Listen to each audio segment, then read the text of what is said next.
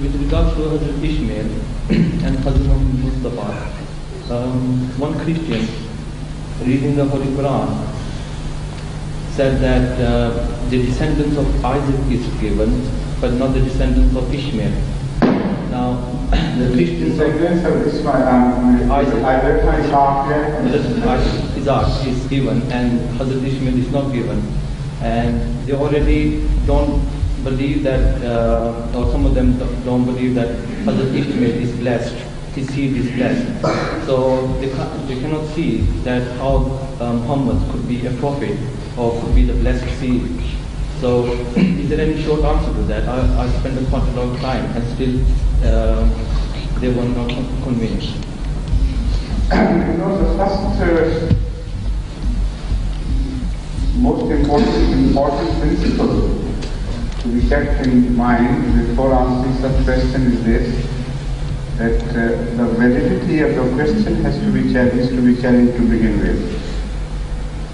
On common sense, on our knowledge of history, if this is acceptable, it might have been said in Bible, even if you don't debate that.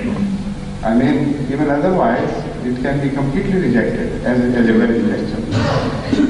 If it is correct, what the Bible says, that only the chosen son of Abraham was Isaac, and the prophethood was to remain within the descendants of Isaac, then it would also be inferred that Allah was not the creator of the rest of the world. He left the entire world completely unattended, and He was the creator of only a certain people, and of that only a certain line. This is not acceptable to any human being normally, because the concept of God and the concept of His creation and the concept of prophethood, they all become so limited, and they don't mean anything for the rest of the world. So it has to be rejected outright, this question. Why should it be? If Allah is the owner and the creator of the universe, if it is for Him to decide every issue, then how can one impose it upon Him that He should create the prophethood from a certain lineage, and He should restrict the prophethood to certain descendants of the prophethood? You know, anything of that nature is putting a restriction upon Allah. Yes, but the thing is that if the Jews accepted Jesus as the Messiah, then possibly the Holy Prophet would have come from the Jews. Why? This is what I am discussing. The Holy Quran has mentioned a retort to all questions of this nature, and that is the main principle to which one must take. The Holy Quran deals in one sweep of the hand with all the questions belonging to this category. It says, "Ahum yaqsimuna rahmat rabbik." People from various walks of life, from various schools of thought, they come and make different demands. Some say that he should be the descendant, the new prophet should be the descendant of so and so. And some say that he should hail from that and that city. And some say he should be from that and that people and nation or religion. So the demands from all over the world vary and they are different. Then the issue is only this: who is going to decide whom Allah should give His blessings? Is it Allah or somebody else? If Allah is free to choose, let Him choose. Because it is not just their point of view. The fact is that the Holy Quran enlarges this question in the context of many other demands. There were Arabs who said he should have hailed from that city, that big city and that big city, the twin big cities. Like the Muslims today demand that the Mahdi should have come from the two big cities, Mecca and Medina. At that time when Hazrat Muhammad Mustafa sallallahu alaihi wasallam appeared, the two big cities were not Mecca and Medina. They were two different cities. So So the demands, if you further go out of Middle East and go to India, the demand there would be that the prophet or the final prophet or the final, let's say, manifestation of God was to appear from among the Brahmins. And the Buddhists would say the final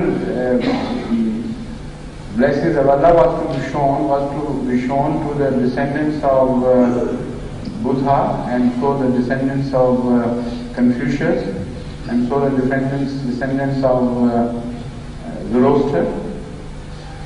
It goes on and on.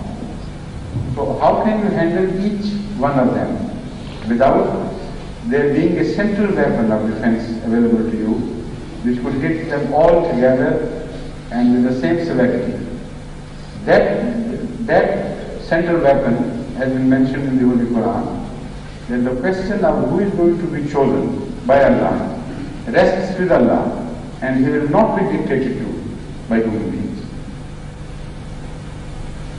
So that follows the attack upon Islam from all sides. Secondly, from the biblical point of view, too, you should be well versed and you should be capable of defending the position of Islam. The fact is that Hazrat Ismail is mentioned in Bible as a blessed son, as revealed to Hazrat Ibrahim before his birth, and he is promised of unlimited bounties by Allah. And when you remember, it is said that when Abraham prayed for a son, and he was given the glad tidings of Isaac, you know what he said? He said, Tere Huzur, in Urdu, it says, Tere Huzur Ismail ki jeeta rahe. In your presence, it suffices me that Ishmael be given a long life.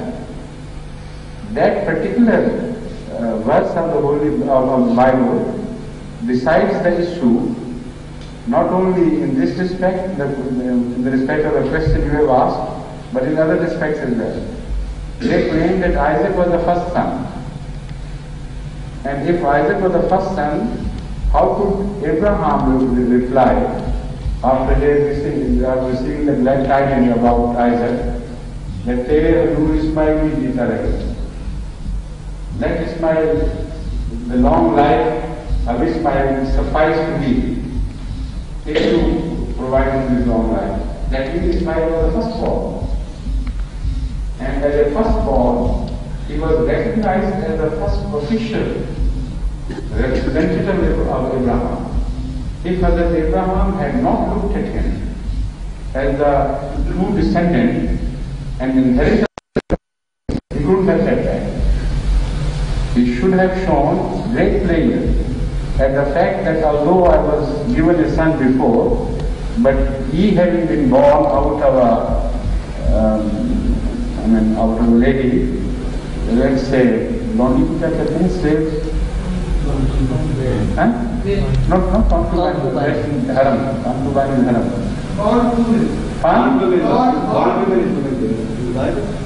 Born women. Well, exactly, that's right. Yes. I was thinking of this. Because they claim that because Ismail was born out of a bondwoman, so he could not inherit the blessings of a prophet. That is the first step they take in that direction. Now, we can come to that through this saying of Hazrat Ismail. If Hazrat Ibrahim was of this opinion, as the Christians would have us believe he was, then when the glad tidings of Isaac was given to him, he shouldn't have said that Ismail was quite enough for me. That is an additional blessing. Because Ismail, having been born of a bondwoman, could not have been enough for Abraham if he had not believed that he would inherit his blessings all right. But there was a discontinuation from Ishmael to Hazrat Muhammad Mustafa. Yes. But in the line of Hadith, there was a lot of prophets in the line of Isaac. So she was basing on actually the discontinuation from Ishmael to Muhammad, whereas in the other line, that's quite right. All right, that doesn't make any difference at all. The fact is that there is a continuity observable, of course, in the line of Isaac, but then at the time of Jesus Christ, he is abundant, and it was prophesied by other prophets as well, like Moses, that from among your brethren Allah will raise a great prophet. So that shows there was one prophet to offset the weight of an entire line of prophets. He was to be so great, and he was to be born from among the brothers, not the cousins in fact, not the direct line of Isaac. And then also the parable of the vineyard, which has been mentioned in the New Testament, you know that parable. That is also very clear, that someone else is going to come, and this time it is not going to be the son, but the father himself. That shows that relationship of Hazrat Muhammad, peace be upon him, to the rest of the prophets was like this. His coming was the coming of God himself. The coming of Jesus Christ was by the maximum extension of imagination, like the coming of a son. And this is what has been described in the parable very clearly. So it doesn't make any difference whether there is a long lineage of prophets before him or not. The question is, the weight which he carries is so great that compared to that, the rest of the prophets all put together don't carry that much weight. This is, in essence, which has been disclosed by Bible itself in so many places, in so many forms. So, I hope you follow. After a question has been asked from the men's side. Assume that has been found, as you just explained. But I want to know how Jesus actually became the descendant of Abraham, because there's no proof from the Bible at all that he was descended from Abraham. So how is it possible for us to... how is it possible for the Christians to prove that? Well, that was my point. There's no way in the Bible to find out that Jesus was actually the descendant of Abraham. Because the genealogy starts from Joseph. According to them, he was the descendant of Allah. Yeah, that's right. The plain truth is that.